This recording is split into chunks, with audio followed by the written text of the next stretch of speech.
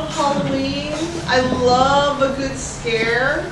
I like all the ghosties and all the fun stories. But we do live in times where things are genuinely scary. And so I think as we're thinking about this week, we need to think about, when we think about the root of the things that are scary, they're really about dehumanization, right? They're really about not seeing others. And it's not seeing other when it comes to voters. It's not seeing others when it comes to people that are different from us. And as we look at thinking about money and politics, usually we're not talking about, well, that's about dehumanization. But of course, we know that corporations are intricately entwined in the story of money and politics. And so, I'm going to start off with a fun story, since we took a moment just to think about the sadness and the scariness, and let's face it, the horrors of money and politics. Okay, so, does anyone in here know who Mark Hanna is? Okay. Oh yes, who's Mark Hanna? I think he was a publisher of a newspaper. He was a U.S. Senator, and he was the Karl Rove of a gentleman who, his name is on the road that goes by us, William Howard Taft. So he was a senator. He was actually up from Cleveland. Hanna, this is interesting, Hanna said this about money and politics. There are three things that are important about money and politics. The first is money. And I don't remember the rest of them. And so, as we think about the tale of money and politics, was we think about just the sad tales about how the needs of people are not met because of money and politics, we need to remember that this is a really long story. And what we do know is that for many years, going back to George Washington being worried about the influence of money in politics, that it's a long story. So for many of us, you think about Citizens United, or there are different things that we talk about, but it's a long story. And you'll notice I included some older cartoons that included Boss Tweed.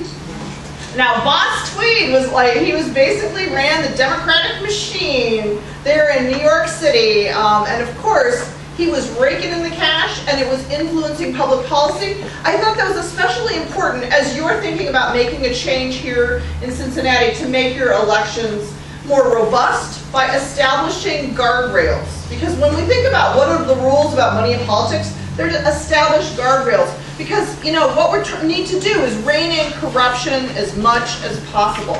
So, when we think about the first time that a president and a Congress stepped in to address money and politics, I bet Bill knows this answer. How long ago was that, Bill? More than 100 years ago. It was under Teddy Roosevelt. And when we think about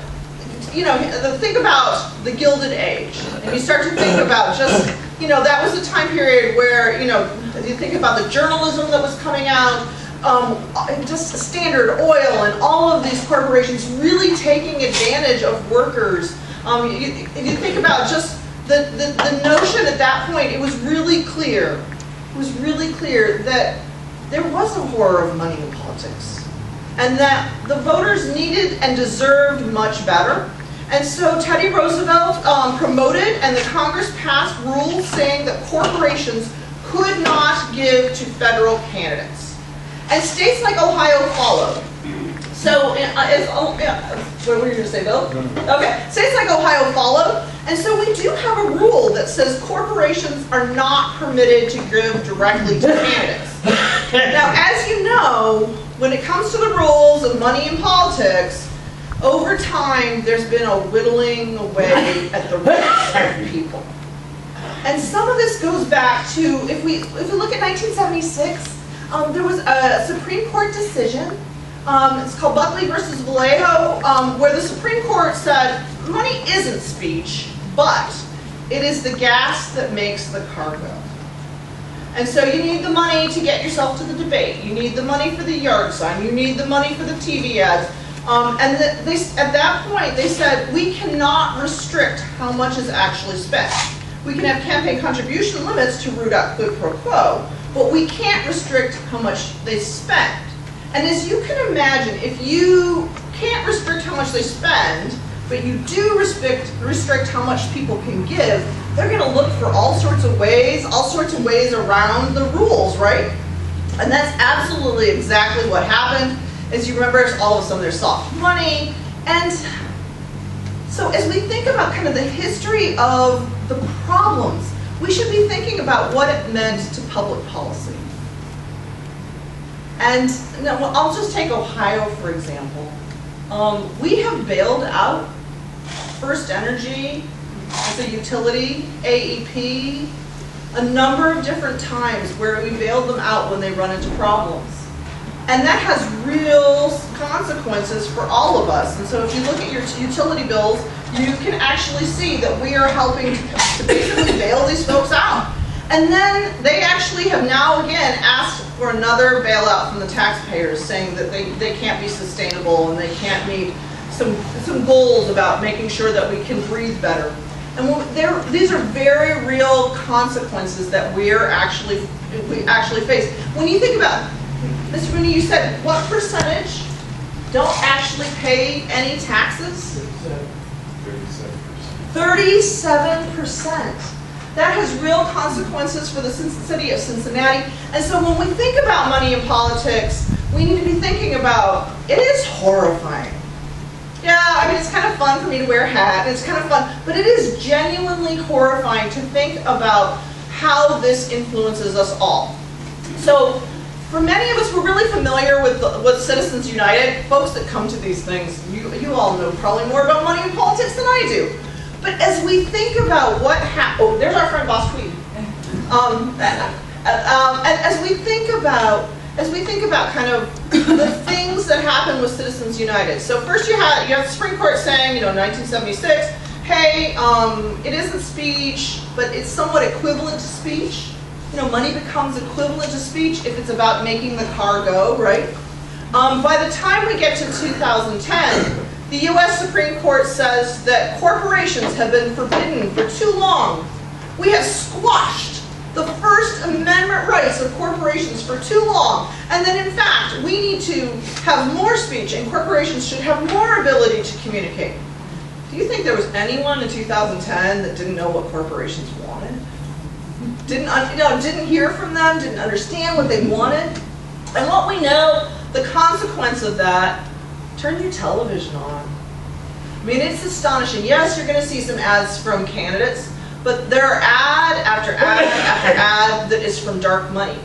Because we didn't actually do the updating that we need to do in the state of Ohio and in the country so that we could actually determine who was paying for these ads.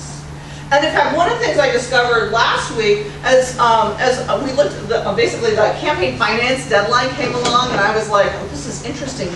What's in this report? And what I discovered is that the affiliate for the Chamber of Commerce that does a bunch of their advertisements actually changed their name this cycle. And so that's the other thing, is trying to keep up to understand who's actually funding these. And we can say, oh, the Chamber of Commerce, we know what they want basically. And yet we don't know who gave to do the advertisements. And it's hard to hold people accountable if you don't know who speaks. Now when we think about, there's a bunch of different ways to think about free speech. We're here in a situation where we could all have an opportunity to speak. There'll be an opportunity for questions. But you know what? Bill's going to rein it in at some point. Like if I just keep talking, he's going to say, Catherine, we're going to rein this in. And that's not squashing free speech. If this were a town hall and all of us got in line to say our 3 minutes, let's say, you do a short thing that you wanted to say to City Council or to the Ohio Senate or wherever it is you're giving your testimony, and we would not be surprised at all if we had time limits. And yet, we should have no problem whatsoever with anybody sending unlimited amounts of money. That does not actually make any sense. We have mechanisms for finding ways to have debates and good communication, but when it comes to money and politics, it's just a crazy free-for-all. And sometimes you get this thing. How many of you heard this one? Well, we can't really rein that in because then they'll just find ways around it. Have you all heard that one? Yeah, we just can't. There's just nothing we can do because of course they're going to find ways around it.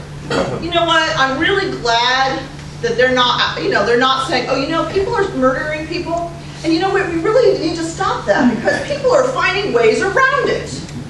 Right? I mean, it's a ridiculous notion to say, hey, the rules are bad because people are violating it.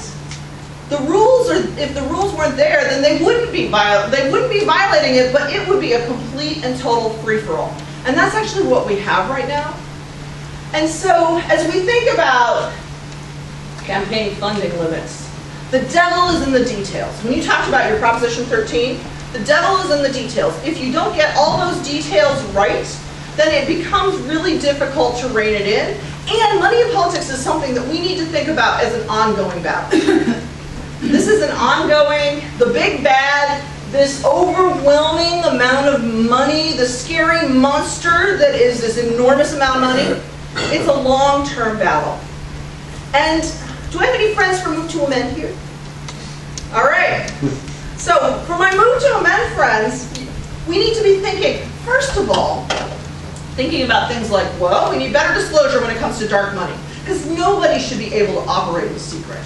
We deserve to know who is doing political ads. I've been thinking a lot about how do you influence the state legislature, understand this problem, and I really think it's judicial campaigns that we can make it really clear. One, we're electing these judges, they're supposed to be independent, and in fact, there's advertisement that is spent that we cannot track we can't track it, and it's in judicial elections. It's supposed to be a different branch. This is completely problematic. But then when we think bigger about it, not having access to that information, not understanding who a speaker is when you see a political advertisement, one, it makes them act worse, right? How many of you have seen positive rosy ads? I can think of one, there was one with Sherrod Brown and a dog, right? There are very few positive ads. And a lot of that comes down to, we don't necessarily know who the speaker is. And then, if you can spend unlimited amounts, then you do spend unlimited amounts. And it really corrupts the ability to have a conversation, a debate about what it is that we want from our candidates who will become our public officials. All right, so that's a part of it. But what I'm talking about, reining things in and curbing bad behavior, that doesn't get to everything, right? Because at the end of the day, the U.S. Supreme Court has basically said that corporations have First Amendment rights.